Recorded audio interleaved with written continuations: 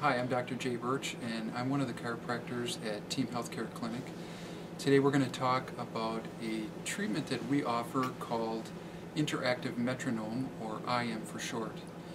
This is one of the therapies that we've added to our clinic because we see there a real strong need for certain populations of people who really are underserved by the medical community. And those are people who have some kind of dysfunction with their brain, like ADD, or a subtle case of autism or somebody on the autism spectrum, to something more major like a brain injury or Parkinson's or stroke patient. A metronome is a timed audible sound that you hear to help you with music class.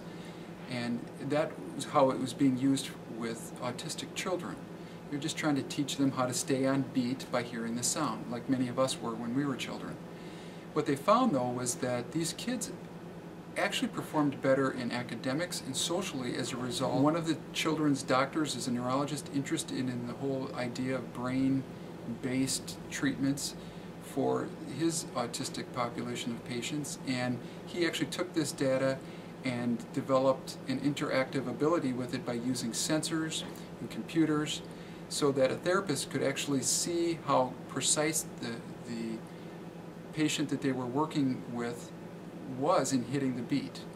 The more precise they were, the better predictably they were in other kinds of things like athletic performance, academics, ability to communicate, social skills. I in particular had a strong interest because one of my children has a brain injury and she has cerebral palsy, and I certainly recognize that there are things that just are not available to her through traditional means, and it's been my passion then to find things for her as well as my own patients.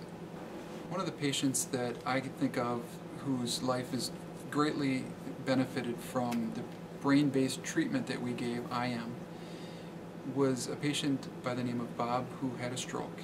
And when he came in, he had a kind of an appearance of somebody who the brain really wasn't connecting. He was not engaging. His eyes did not track. When you talked to him, he turned his whole head. His eyes would not move. Very difficult with communication. His movement, he was not walking. He needed to be assisted in walking. The increased connections as a result of the work that we did allowed him to just have more of that human interaction that sometimes you can't describe, but you can see when it's gone. You saw a major transformation in him. Not only was he able to now walk up and down the hallway many times without assistance, he actually engaged with his eyes. When I walked into the room, his eyes turned to meet me. He would smile. And that was a patient that had already gone through traditional physical therapy as a result of his stroke. So this is what it was believed this is what he was left with, when in fact there were many good things available to him, and that's where we came into it.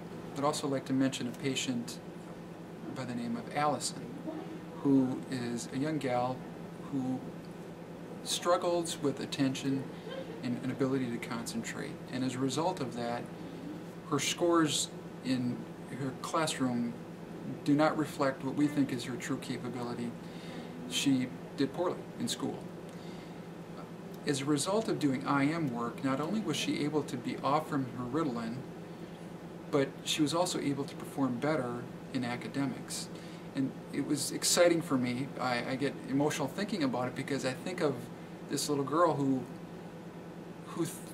kind of thought that she wasn't good enough in many ways. She required a drug. But as a result of the treatment, she actually realized that she didn't need to be on that drug. And she actually did very well in school. In fact, she's an achiever. As a doctor, what charges us up, and therapists too, is to see results. We want to see people who, not just who feel better or who have less pain, but whose lives are restored or who have greater function, who can do things that they weren't doing before. That's what gets us excited. That's what makes us thrilled in order to do what we do and to come here every day and work.